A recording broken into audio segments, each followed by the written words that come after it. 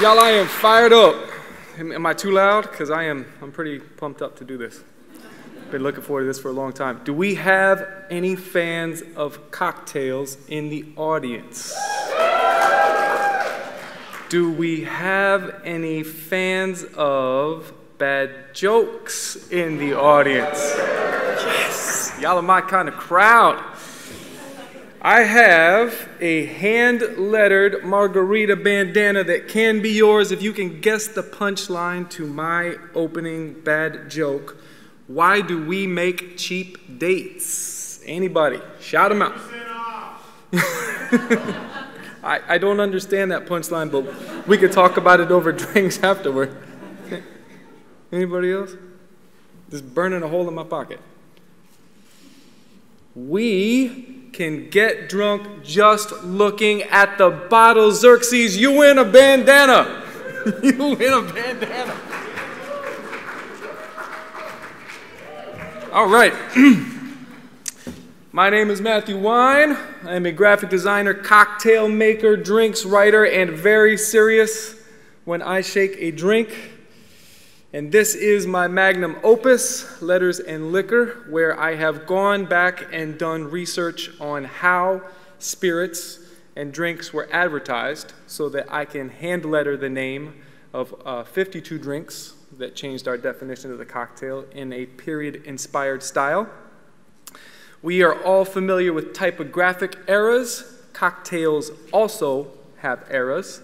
I can't do 52 drinks in 20 minutes, so we are going to do one drink from each period. And because lettering is often very expressive when advertising alcohol, we will also be looking at design eras to give us some more perspective. So let's get started. Our first period in cocktails is called the archaic period, and while you will see that typographically the transitional thing is happening, and in design the Rococo thing is happening, none of those things are happening in the US because it's not even the United States yet. We are still the colonies, and things are kind of backwoods in most parts of those colonies. This illustration was inspired by the kind of copper plate engraving that you would have in a cookbook, for example. So we've got some engraver's script, some engraver's type. The flip is a very early style of mixology. Because we are not yet a country, folks are going out and they are chopping trees, hauling rocks. They are not wealthy enough to afford the refined cognacs, for example, that you might be able to import from France. So booze is rough, people are rough, and when they sit down for a drink in the evening, that is a viable source of calories, which they really need. The flip is made with rum, egg, raw egg, sugar, some nutmeg, and then you add beer to it, and that beer would be flavored with spruce tips. We were not yet growing hops. To flip it, you take a hot poker from a fireplace, plunge it into the tankard until it bubbles, boils, and froths over the top. And I have made this by leaving the handle of a cast iron pan in a gas flame for 15 minutes. I was terrified. They are delicious. It's a cool way to mix a drink if you have a lot of armor-clad friends at your apartment. To do research for this period, I went to Colonial Williamsburg in Virginia, where they have recreated the way life was in the colonies. And as you can see, signs are primarily pictographic because there were a lot of people who could not read at this point. The type or hand-painted lettering that you do see was often inspired by Caslon. The first printed version of the Declaration of Independence was printed in Caslon. And so, to create the illustration for the flip, I looked through a book called Old Tavern Signs. Somebody collected this and wrote a masterful thesis about it. We've got this beautiful shape here, 4 different parts to that, 5 different parts to that, and primarily, again, pictographic, whetting your appetite with that magical moment when your flip flips over so that you can't wait to rush into the tavern and have a drink. We now move to the Baroque period of American mixology. A lot of cool things happening in typography. The didone is swiftly followed by the slab serif, almost opposite ways of approaching typography, and then very expressive things happening in the Romantic and Victorian eras in design. So as you can see, things are getting a lot more complex, a lot more evocative in terms of lettering. We have all these lovely spurs coming off the letters in Baroque. We also have a sans serif.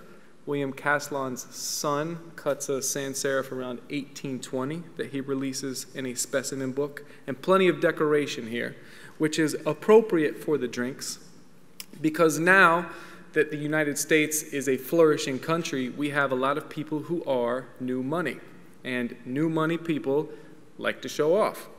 You could show off by importing fancy spirits like sherry from Spain. You could also show off by putting that sherry in a fancy cut crystal glass and then topping it with some very expensive fruits and mint to show that you were wealthy. And the sherry cobbler is delicious. I highly recommend you having one. You use a medium dry sherry, you add a spoonful of sugar and some orange, and then you throw it back and forth between two shakers with small lumps of ice, as they called it, and those lumps were also called cobbles, which is how the drink gets its name. In looking for inspiration from the Baroque period, we've got some Simon Fournier, Jean-François, did I pronounce that correctly? This beautiful decorative border. We've got some, if you look over at Mart Ackerman's Saloon, you can see the Didone influence. You also see that heavily decorative saloon lettering there in the middle. And finally, in the bottom, I found a menu that had prices on cobblers. They were 12.5 cents. They are now $12.50. As you can see, I was pretty literal with this one. I think I was running out of time. There is an anachronism here. In the spirit of California's farm-to-table movement, I have indicated the origins of all of my ingredients on that particular drink. We are now going to move to the classic period of mixology, which is where you get all the famous cocktails that everyone knows and loves, like our martinis, our Manhattans. Even more fun things happening in the design period with the introduction of Art Nouveau. And so as you can see, I have chosen a much more expressive style here, and this is drawn from advertising that you would see for vermouth, because vermouth is common both to the martini and the Manhattan, and was a big catalyst for changing the style of drinks. The illustration in the bottom is wormwood. Wormwood was so named because it would drive worms out of the body. Wonderful thing to think about when you're having a drink. And up top we have some grapes, the base for vermouth. The Martinez is actually the predecessor to the martini, and it is kind of a hybrid between the martini and the Manhattan, being that it has a gin base but uses sweet vermouth. Martini now uses dry vermouth. Now we can see that the garnish is less gaudy because gaudy became gauche. We still have some fancy glassware, but the presentation has been restrained a little bit because new money has gone to old money, and old money does not want to show off as much. We also get the transition, which is similar to the reduction in ornament. We also get a reduction in sweet, which is how the Martinez goes from being a sweet drink to the dry martini. And in doing research for this piece, I started looking at labels for Old Tom Gin. Old Tom Gin is a style that predates London Dry Gin. It was a sweeter style of gin. And we see this fat slab serif to match the fat Tom cat we have sitting on that barrel. I noted in particular this beautiful Tuscan over here on the right-hand side. Also has a high contrast to it, so we can see our typographic developments being expressed in these labels. The acanthus leaf here, while it is florid and expressive, it still has more of an old money family crest kind of feel than the earlier, more expressive work. Prohibition changed drinking dramatically. Up until Prohibition, cocktails had been primarily an American phenomenon. And after Prohibition, America's bartenders went to Europe to practice their trade, mainly London, especially Paris. and wealthy Americans would go visit those bartenders in London and Paris to do their drinking. And this is where, in America, we have a lot of signs like these, just classic sign painters' sans. All this language is verbatim. I took this directly from signs. If John Downer is here, he can tell me all the mistakes that I made in my sign painter's lettering. The French 75. I will never look at this drink the same after doing my research. It is named after a piece of artillery that was used to devastating effect in World War I, and it's heartbreaking to read about it. But it was so named because it has not one, but two alcoholic elements, both gin and champagne. American whiskey is going to lose a lot of ground at this point. It had made great strides, culminating in the creation of the Manhattan, but after Prohibition, American whiskey can only be made medicinally, and accordingly, whiskey fell off and gin swept in to take its place. We see in Europe at this time the full flourishing of Art Nouveau, used frequently to advertise food and drink products. While I am absolutely infatuated with the work of Alphonse Mucha, for example, I have a confession to make. The lettering that I chose is not accurate to the style because I don't think his lettering matched his other design work, his flourishes and such. I would describe a lot of Mucha's lettering as being balloon lettering, and it just didn't have that same flowing quality. So this is a little bit more Victorian, the treatment that I've chosen here. We will talk about Victorian lettering, or excuse me, balloon lettering in a minute with a later drink. The next period I am calling the war years, World War I, World War II, and then the aftermath of World War II changes American culture dramatically. You will note that I have not highlighted any design eras here, and we will soon see why. This illustration borrows a lot from movie titles of the period. We've got some Palatino, I believe.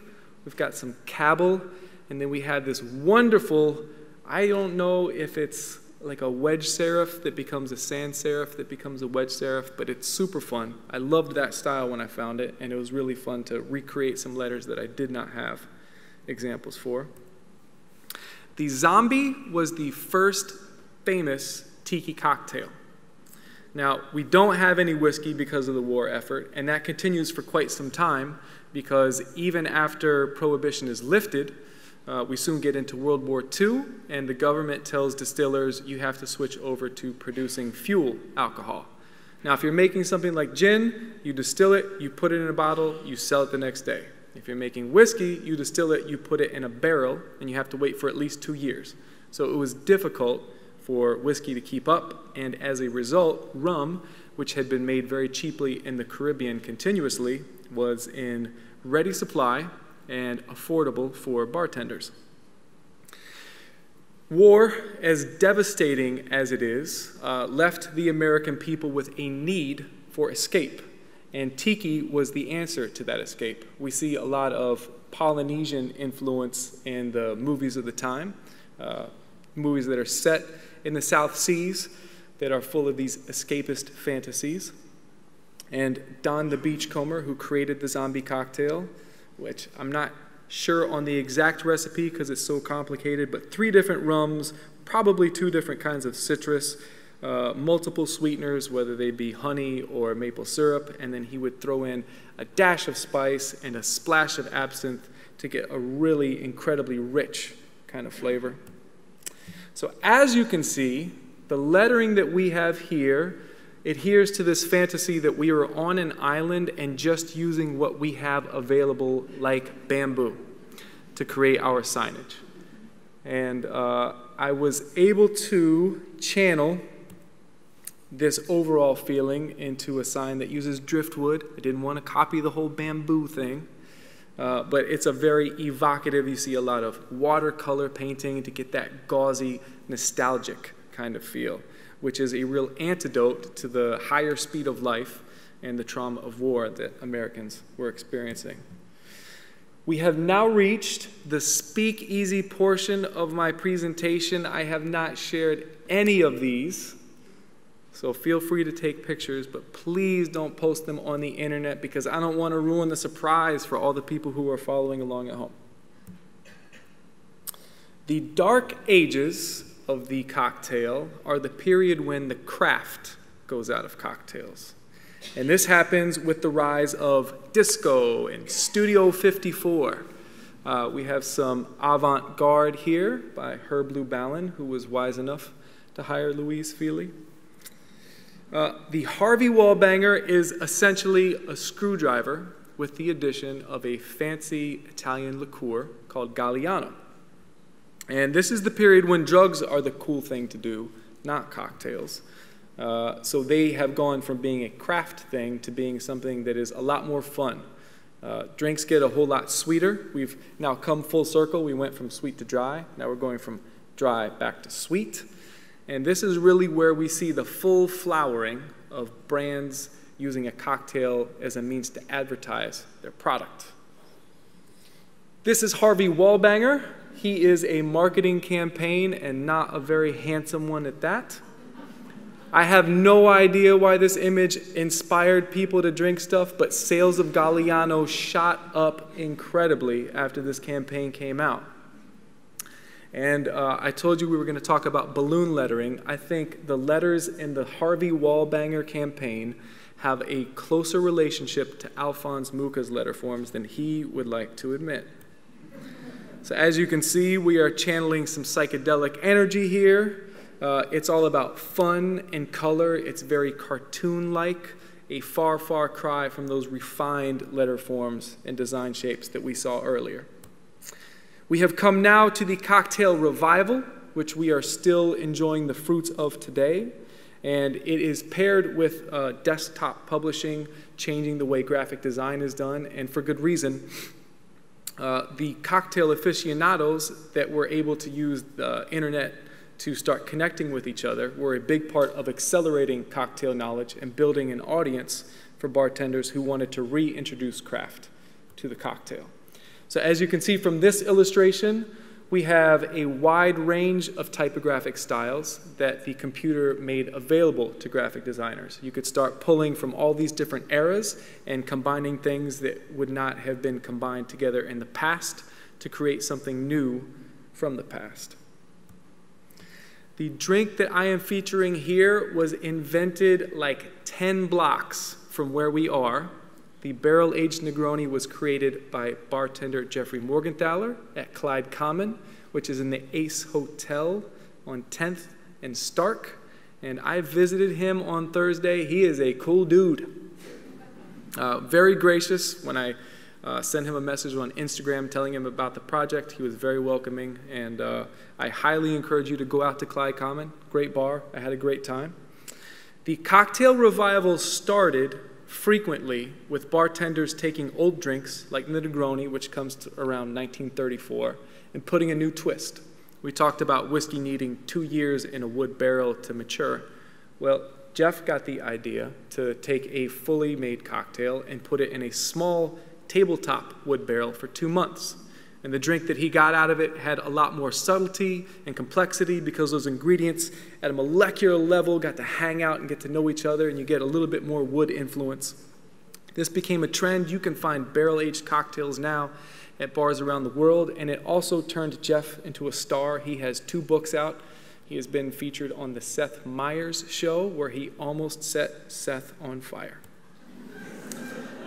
This is the menu for Clyde Common, and again, we've got a very eclectic set of fonts here. We've got our sans serif, and then we've got a script, and then we've got this typewriter font, not things that you would have seen combined in previous eras. And so I used the illustration style. You didn't see it previously, but they have an illustration style that they use on their coasters, for example. I was especially happy to be able to use Philosophia by Emigre, because again, that is taking something old, like Bedoni's types, and recreating it in a new way for that period. There are many, many more of these illustrations on my blog and on my Instagram account.